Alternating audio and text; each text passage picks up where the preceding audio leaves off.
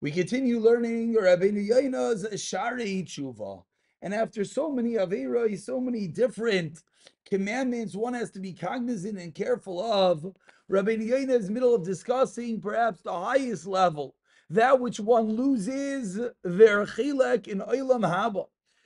Says Rabeinu Yona on page 458, Vihine, and behold, Ikar Kolai Nacham and its Karma V'Jeg the main, the thread, the common denominator of all the reasons that one could lose their share in Olam Haba is Mipnei Chilul HaTayra, the desecration of the Torah of Amr Zechron Levracha. Kavon Chal Hashem Gadol Mikol Averis, that's greater than all Averis. And in regular tshuva, regular repentance, regular yisurin, and having suffering will not be niskaber for such averos. Teaches the Gemara in Kedusha in Marichin and Pornius Einish Chol Hashem. There's no delay of punishment for those who are mechalal. They desecrate the name of Hashem. Echashogeg ve'echad mezes. V'ata, now says Rabeinu Yona, let's consider the flip. Let's stop for a moment and let's think. Understand what a Kiddush Hashem is. Understand what you're doing when you bring glory, sanctification to the name of God. The main thing that Hashem has commanded us to is Torah mitzvahs.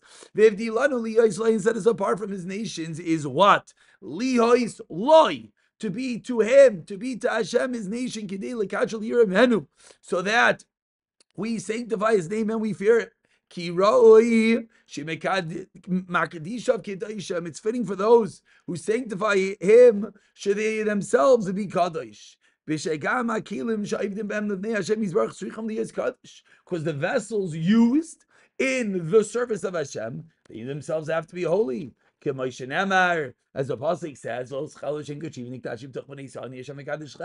some lebcha, so put your heart haven't understand is in this pasuk.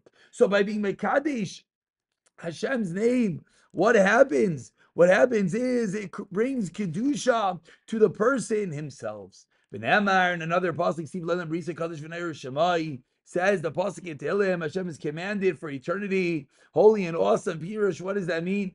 Babar ki Kadosh V'Neir Shemai, because Hashem's name is holy and awesome. Siva Leilam Brisai v'Kidshanu B'Mitzvaysav Lekachal Yer Mimenu. Hashem is commanded the Torah for eternity and sanctified us with mitzvahs. Why? So that we can be mekadishim properly while we are kadosh. Al kein kazav acharav reishas chachma yiras Hashem. Val yidei kedusha zamitzvah nechashiv. Through the kedusha that we get through the mitzvahs. B'akti shenu as Hashem yisparach. We are considered when we sing to the name of Hashem im hakedoshim al yoinim. We are considered together with the incredible malachim, with the angels who sanctify the name of Hashem. Hashem